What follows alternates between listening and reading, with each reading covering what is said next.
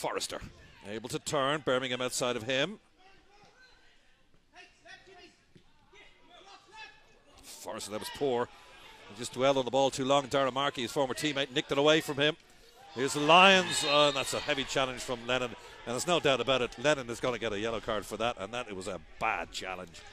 Yeah, I think he had to do it. There was 2v1 there. If Lions had got turned, I think Mark Doyle was in on his left-hand side, so it wasn't a bad yellow to give away, I don't think. I would fancy it's Massey. 3, 4, 5 now in the wall for St. Pat's. Here's going to be Dane Massey. What a goal.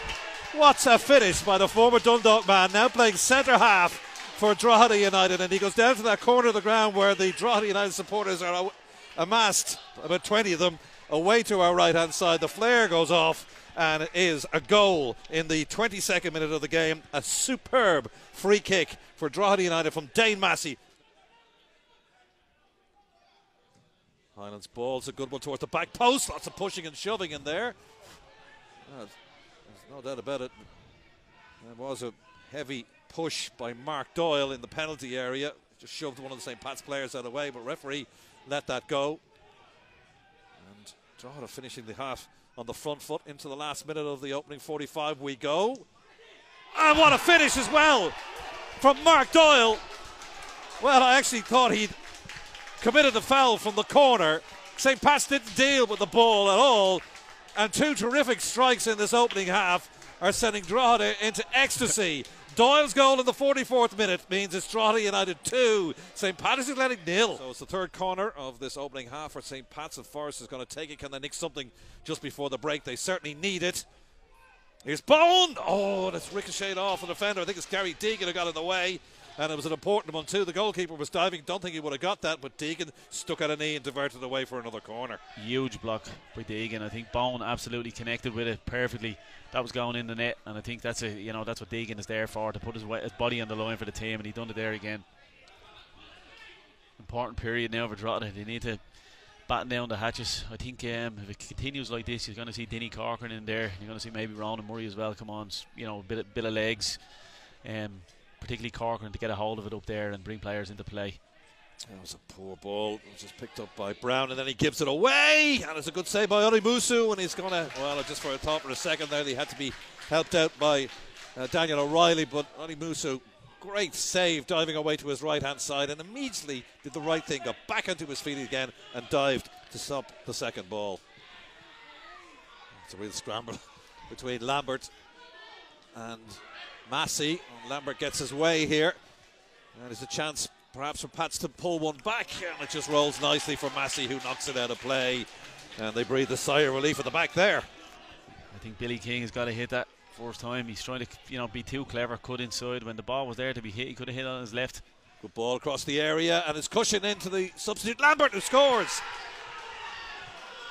Well, we just brought him on a few moments ago, and the bells ring for the St. Pat's substitute, and they've got one back, and this is going to be a grandstand finish now. 37 minutes on the clock in the second half, and it's Lambert's goal. Twists and turns inside the penalty area and plants it to the back of the net, and Pats are back in this. It's Drogheda 2, Pats 1.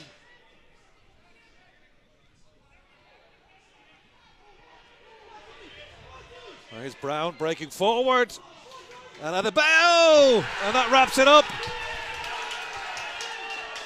Well, St. Pat's and 6s and 7s at the back there. And it was a great run by Brown. I thought he's had a terrific game. Burst straight into the heart of the St. Pat's defence. Broke nicely for Adebayo, Jordan Adebayo. And it's in the back of the net. Here's Mountney. Referee has a look at the watch. He's got his whistle to his lips. Couple of seconds left. And there goes the full-time whistle. Thanks to Declan Fabio O'Brien for his company tonight. I'm John Kenny. Hope you've enjoyed our coverage of this game. Dane Massey opened the scoring midway through the first half for the home side with a free kick. Mark Doyle, terrific second to make it 2-0. Lambert, the substitute, made it 2-1 in favour of the home side as he came on as a sub. But it was another sub, Jordan Adebayo, right before the 90, who gave Drogheda United all 3 points. Here at Head in the Game Park is finishing this SSE Electricity League game. Drogheda United 3, St. Patrick's Athletic 1.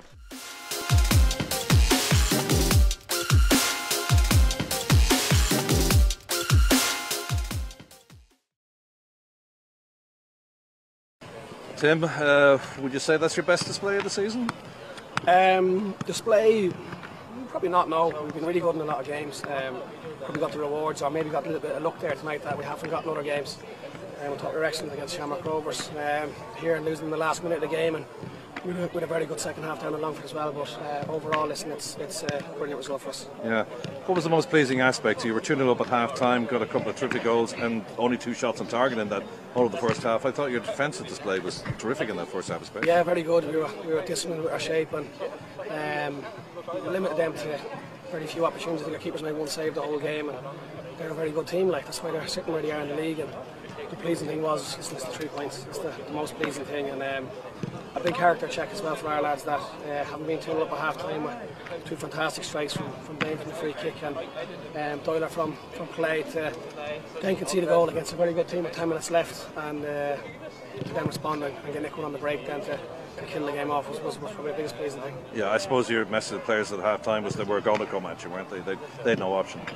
Yeah, and they're good enough. Yeah, they're a very good team. And sorry, but they start the game very well up in Richmond when they beat us earlier on in the season. They started both halves extremely well, and you see last week against Shamrock Rovers they were 1-0 up after 3 or 4 minutes, and we almost had a chance to put them 2-0 up after 6 minutes. So to get out of the blocks really quickly and in both halves most weeks. So to ride that storm, and then obviously we conceded when we did.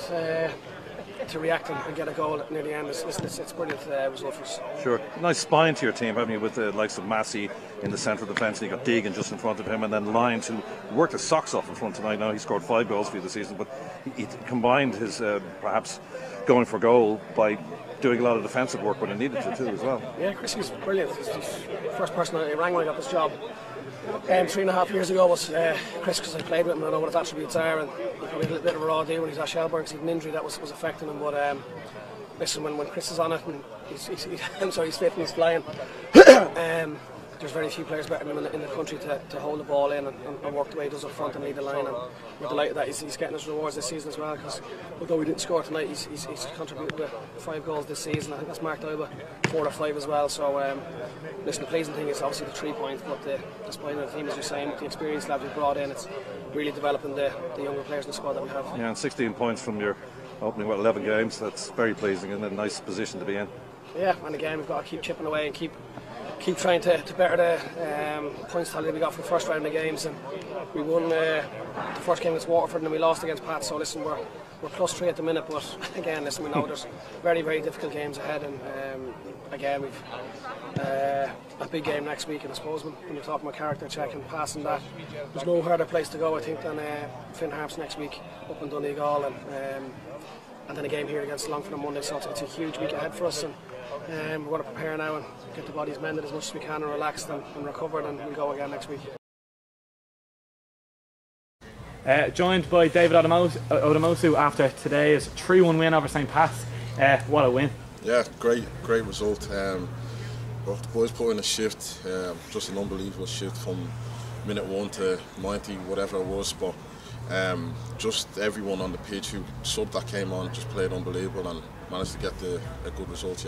Yeah, Pats have had an absolutely unbelievable start. In fairness, they've picked up some really, really good wins and have proved themselves really, really well so far in the season. But to get them here and to win 3-1, especially after that difficult result last time we faced them up in Richmond, it's a bittersweet moment. Yeah, definitely. Like the game in Richmond at the start of the season, we felt that we matched them just like today, but obviously it was just very unlucky to concede last minute. But no, we had to do it right today, and I felt we did. You know, two great goals in the first half, and then capitalise on a mistake from them, and then obviously Jordan coming on, finishing, putting the game to bed. So just an unbelievable win, yeah, definitely. Yeah, you mentioned what a first half that was. You know, 2 unbelievable goals, both by Dane and Doyle.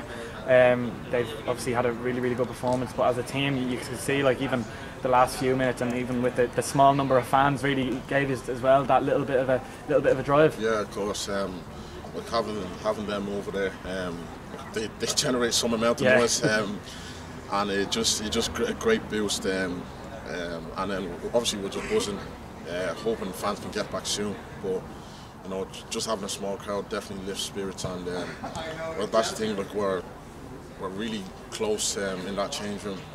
Good togetherness, like, so you know, we fight for each other, and it showed out there tonight. Even the last couple of games, it showed just how good we are as a group. Yeah. We have a difficult trip now next Friday away to Finn Harps, a tough place to go to. You must be obviously looking forward to that type of game as well. Yeah, definitely. We know it's going to be another tough game. Like here, when we played them early in the season, you know, they made it difficult for us, and we did the same, to be fair. So we know what type of game it's going to be, especially down there. But look, we're up for it. After tonight, getting 3 points, we're looking to carry on and try to get a win streak going. You know, so definitely looking forward to it. Yeah, thanks very much. Best of luck. Cheers, mate.